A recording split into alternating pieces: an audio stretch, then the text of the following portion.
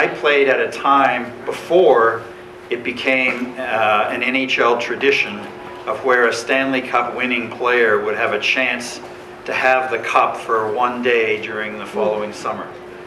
And so as I would read stories, and they were the great stories of where the cup would travel everywhere in the country and everywhere in the world, of what would I have done if I had my day with the cup, or what would I do if I ever had a chance?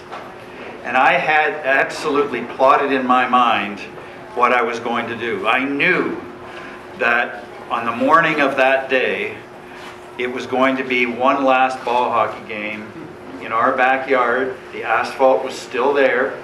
The house, our parents started a charity. The charity works out of the house, so we could have that game. There hadn't been a ball hockey game played there for 40 years or more, but we'd have one final game with all of the original regulars and their kids and their grandkids. And then the afternoon would be at the local rink, Central Arena, where I played for Humber Valley. And then I never did figure out the nighttime. But this wasn't going to happen, because how would it happen? Well, then my brother, who runs this charity now, was saying that they were having trouble in the backyard, that the drainage, and they were having problems in the house, so they were going to have to tear up the backyard.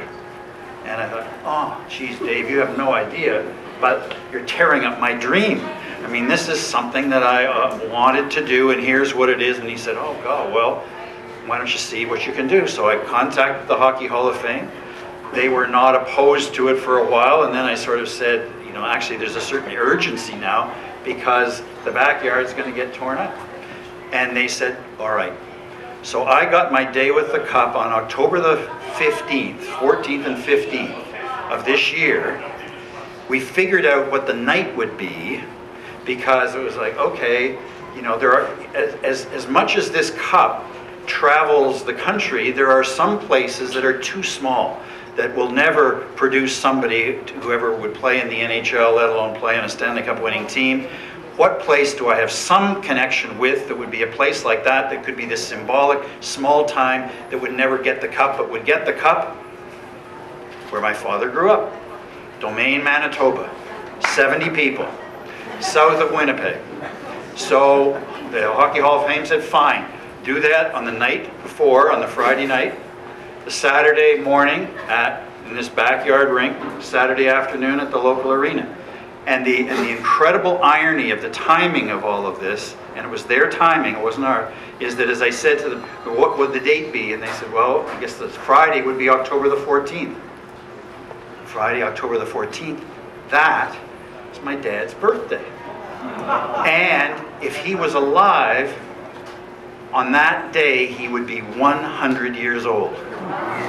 So we went back to Domain, to this tiny little town of 70 people that has this, you know, this natural ice rink with a semi-roof on it, and they had 700 people there.